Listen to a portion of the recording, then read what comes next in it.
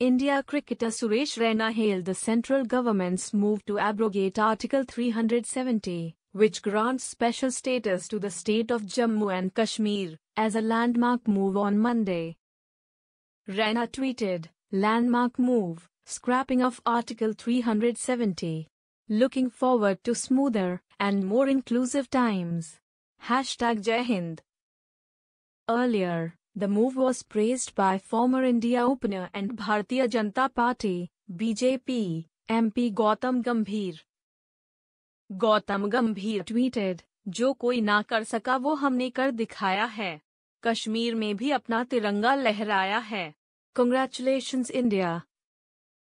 Another former India cricketer Irfan Pathan has lashed out at people questioning the motive of the government for asking people of other states to return from Jammu and Kashmir.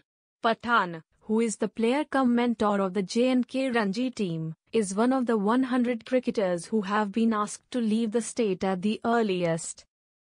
The fact that #Amarnath Yatris have been asked to go back and stopped the #Yatra means it is under threat. That's why security measures are taken. अपनी गंदी सोच बदलो। हर बात में religion मत डालो।